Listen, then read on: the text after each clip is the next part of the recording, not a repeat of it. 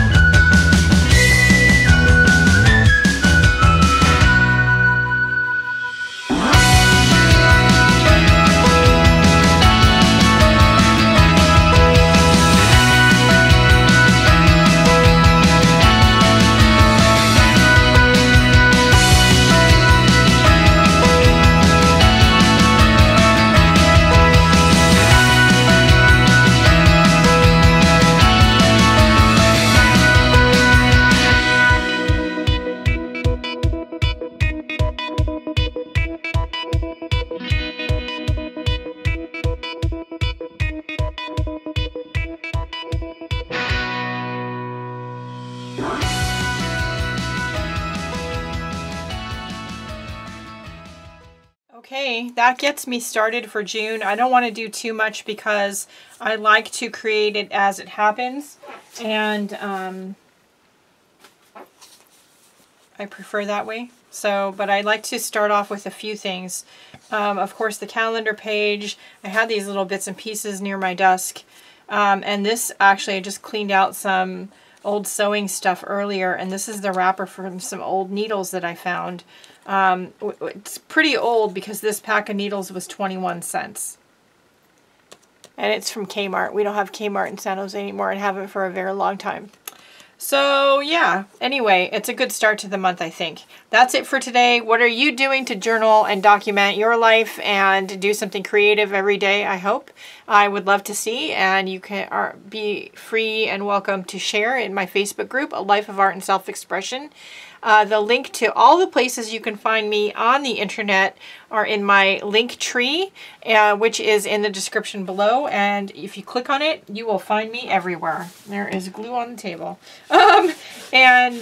Feel free to find me, follow me, like, share, and subscribe if you will. And that's it for right now. I hope that it just gave you guys some quick, easy ideas of things you can do. This is just my everyday what's happening in my life journal for 2018. Whether I've gone on trips or I have stayed home or I've just gone out with friends, or I sometimes do little sketches. I always do journaling. I save bits and pieces. So this is, yeah, this is me. Are you doing something similar? And if you are, what? I would love to see. All right, that's it for right now. Don't forget the most important thing. Go out and have a great day. Do something nice for yourself because you deserve it, and I'll see you later. Bye, guys.